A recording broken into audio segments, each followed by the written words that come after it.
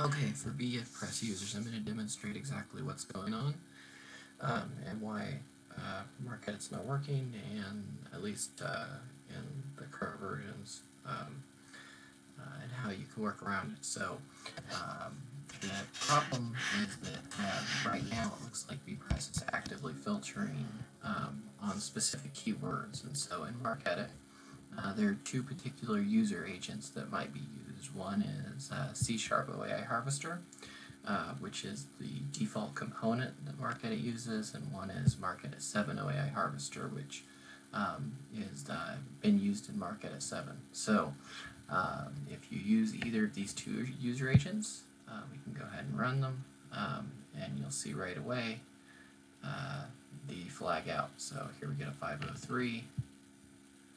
If we toss that one and use the current default and run it, same thing. So I was originally wondering if they were what keywords they were looking for. I believe it's the OAI Harvester part is what they're looking at. So when I run against just OAI Harvester, again we get the error. So it appears that the BePress is actively filtering anything with the words OAI Harvester together, which is going to catch the two MarcEdit user agents.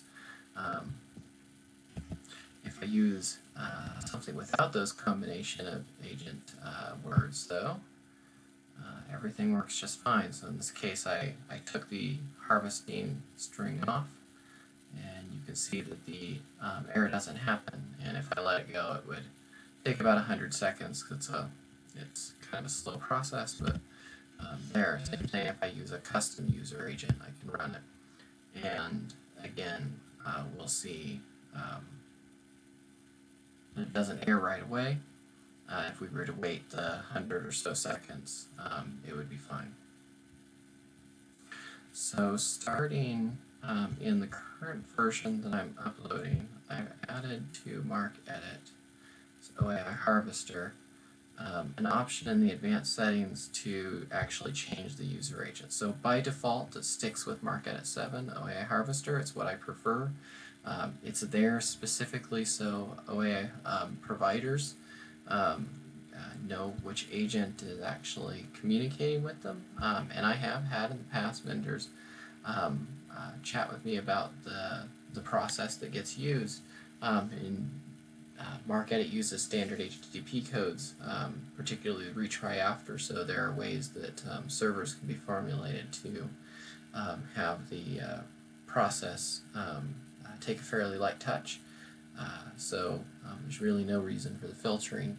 Anyways, if you happen to be a BePress user and you're in a position where you've used MarcEdit in the past, until you've either had a conversation with the folks there about disabling the filtering, or find that you need to change the user agent so that you can get at your data, you can actually change the user agent here. So you would set up your configuration. I'm just going to pick a fake one.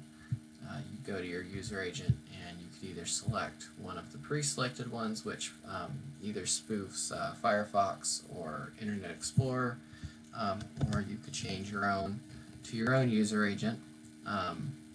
So my institutional agent, and then use that.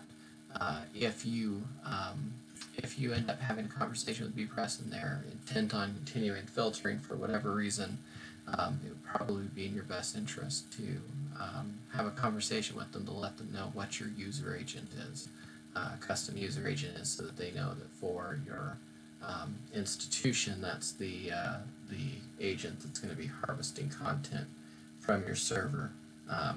That way, it's not a you're not continually blocked.